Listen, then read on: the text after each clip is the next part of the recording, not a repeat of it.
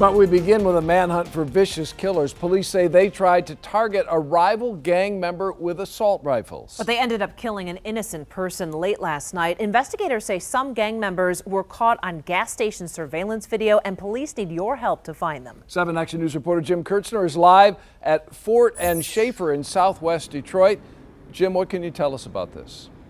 Dave, we've seen, unfortunately, gang violence kill the innocent many times over the years, and police say this was an attempted execution of a rival gang member. The innocent man, Ray Baker Jr., was just walking out the front door of this gas station. It's the third time in a week someone got shot at a gas station that had nothing to do with the shooting. Take a look at surveillance video. You can see a man with his face covered fire shots with an assault-style rifle, then run and get into the van with 3 others inside. Police say the gunman had a high-capacity magazine and sprayed some 40 rounds. Others inside the van also fired shots. All 4 people and the older white Chrysler minivan are still being sought. They followed a car into the gas station carrying 2 intended targets, 2 26-year-olds.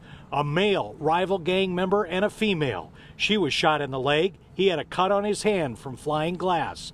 They sped off to save their lives and drove to a nearby hospital. Get this, they are not cooperating to find their own would-be killers. It's certainly frustrating in that there are individuals that definitely could put closure to this.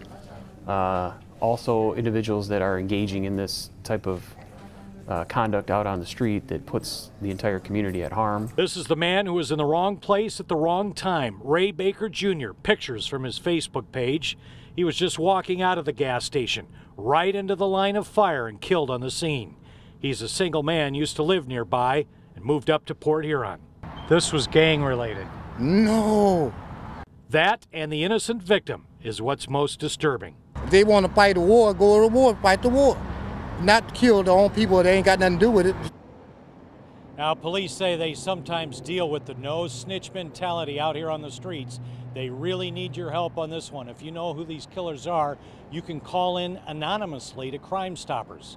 1-800-SPEAK-UP. Live in southwest Detroit, Jim Kurtzner, 7 Action News. All right, thank you, Jim.